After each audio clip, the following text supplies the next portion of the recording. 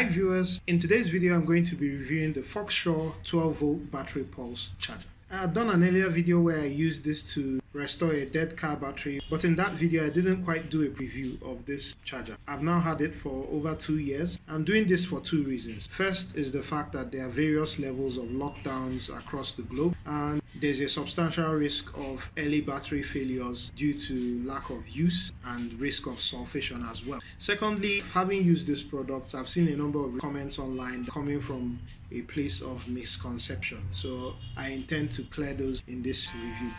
I'll cover it in two parts. First is why a smart charger or something of this nature is needed, and lastly I'll end with the review itself. Now let's get this. Car systems or the car alternator is not meant to charge a battery that is flat, and where you're driving stop and go traffic, you don't necessarily have the opportunity to run your car over a prolonged period so that the battery is properly charged. At certain voltages, batteries begin to form lead sulfate crystals. That's what's called sulfation. Those lead sulfate crystals coat the surface of your battery. Over time, those areas that are coated with lead sulfate crystals will stop taking a charge. Only portions of the cells of your battery will be working. This sulfation is mainly supported by the fact that at less than 12.4 volts, electrolyte stratification occurs. So what that means is most of the electrolytes gravitate to the bottom of the battery, and because of the heavy concentration of electrolytes, that's what leads to the crystallization process to form lead sulfate crystals. So in essence, the upper part of the battery plates are only what functions. The lower parts become sulfated and do not necessarily receive a charge properly. And with sulfation, it gets to a certain point where the battery fails prematurely. So in times like this where there's restricted movement, this is definitely something I've started to do. Take my battery out of the car once in a while and give it a full charge with this. That should improve longevity of batteries. So as mentioned, I've had this for 2 years now, so yeah, not the first unboxing, but just to note that this package or this packaging doesn't say FOXSUR anywhere. Actually, there are a number of brands that are similarly packaged. It's straight out of China, but it's been a very good tool, which is why I'm actually doing this. So you have the device itself. It has a manual, which I've lost, but I did a scan before I lost it. It's not in the best of English, but it's comprehensible. You're able to make out what they are trying to say. In terms of build, well, feels good. I mean, you wouldn't compare it to some of the top of the range battery chargers, but yeah, plastic. These leads feel a bit cheap, including the plug. They're also short, not too long. Those are areas of improvement. But then, hey, I've had this for over 2 years now and it's worked every single time. It certainly ticks the durability box despite the okay feeling of some of its parts. It will do any battery except lithium batteries in general.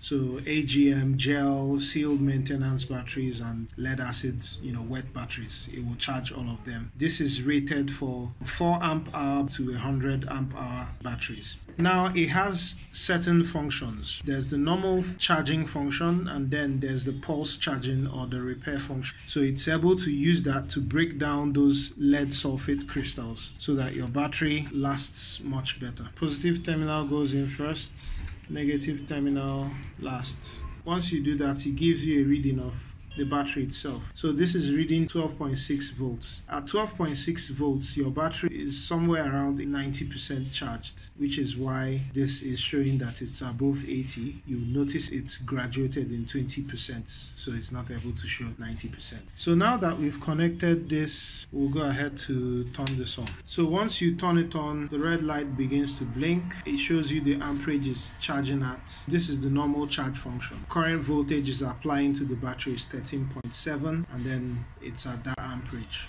So under the normal mode, it features 3 charging modes. First is the normal, second is winter, and then third is summer. Battery should be charged according to the internal temperature of the battery, so you don't apply the same amperage irrespective of internal battery temperature. So this device is able to automatically detect the internal temperature of the battery and use the best voltage and amperage that is meant to charge the battery at its current temperature. When the internal temperature of a battery is high, amperage should be low, and vice versa. This is what makes this a smart charger and ends up prolonging the life of your battery. The charge duration depends on the capacity of the battery, and it's shown on the screen. The repair function is used for batteries such as this. So when you have a battery size that is less than 15, you're supposed to use the repair function, because if I leave this for a bit, it's going to say it's full when it's not necessarily full. And the reason for that is because of surface charge. When a battery is sulfated or has sat low on charge for a long time, and only certain portions of the lead plates are available to take a charge, once you connect it, in a little while, it's just going to say that it's full, because plates that are exposed have been fully charged, so to speak. So it gives an erroneous reading that the battery is full.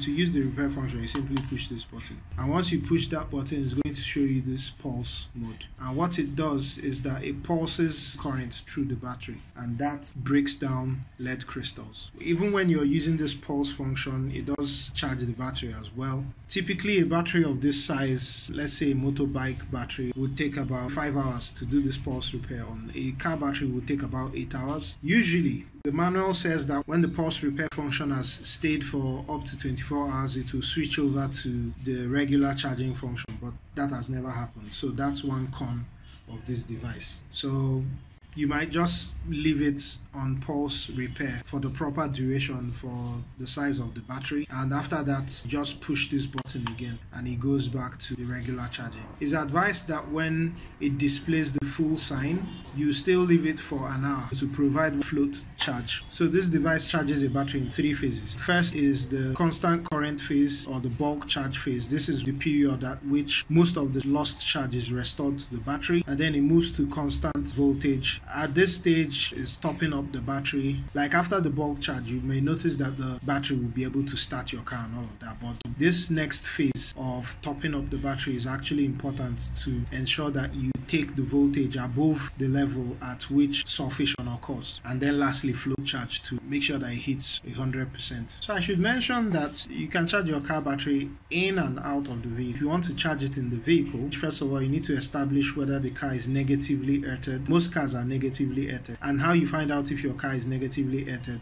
is there a lead that goes from the negative battery terminal to the chassis of the vehicle. That means the car is negatively earthed. If you see a lead that is going from the positive terminal to the chassis of the vehicle, then it's positively earthed. So for negatively earthed batteries, simply connect the red lead to the positive terminal of the battery, and the negative lead you connect it to the ground on the chassis. To prevent fires, you just need to ensure that that's far away from pure line. Positively earthed, you should connect the negative terminal first. So you connect the negative to the negative terminal, and then the positive lead you would connect to the ground. Some of the misconceptions and common errors is the fact that you can connect this to a sulfated battery and it tells you the battery is full. How to take care of that is simply to use the repair function. Also, there's a limitation to the voltage of a dead battery at which this charger would work. If your battery is less than 8 volts, this charger would not be able to charge that particular battery. The good thing about this charger is that it's very affordable, it's cheap,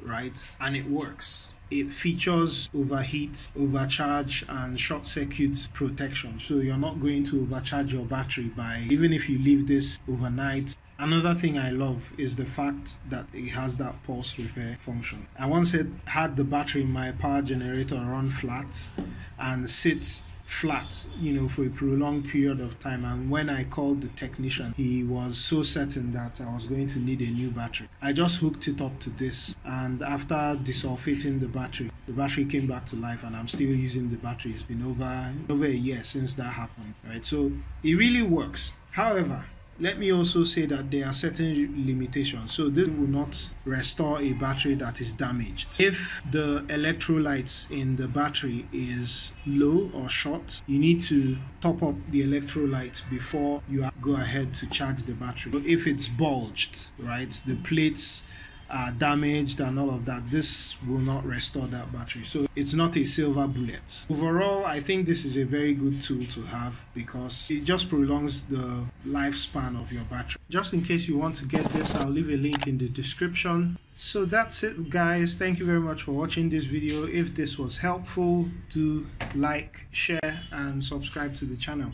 Thank you very much and see you on the next one. Cheers.